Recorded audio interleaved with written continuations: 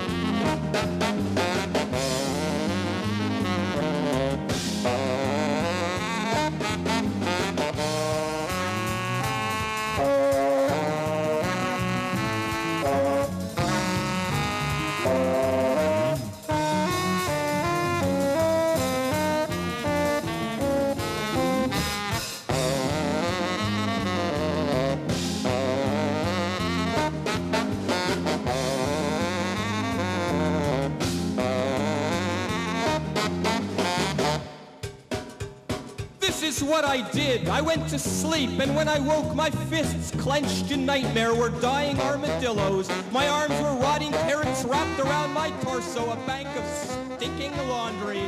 I flung back the bed sheets and peered down my legs. The left was a bundle of barbed wire, the right an expired parking meter, and my feet were waffles, burnt waffles. I turned and peered at my bedside mirror. My head was intact. Imagine. Though my face was never a thing of beauty, there it was, my face. My ears were ears, my mouth had lips, my eyes were glazed, my hair still hair. I lay back and stared at the ceiling. I thought about my life, the house I grew up in, the schools I attended, my mother, my father, my brothers, my grandparents now dead, all four. I dressed myself as best I could, held my face under running water. I grabbed my briefcase and ran for the bus. In spite of my cuerpo de mento, I was incredible! By the time I left, I'd been promoted 3 times, and I was married to the president's daughter. But none of this made me happy. I took 6 months leave and studied saxophone, tapping my burnt waffles like some veteran hepcat. My music howled through the night, through bars and clubs, through taxis and garbage trucks. I played that music. I played till I collapsed, every night till I collapsed.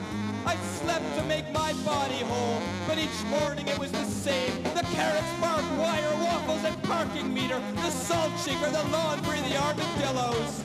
And in the hour of the exhausted scream, when the sun stuck a toe in the sky, and the dead returned to their coffins, I hunkered down in my 4 strange limbs and clambered through the empty streets, pushing that body, pressing my face to the cold, cold concrete.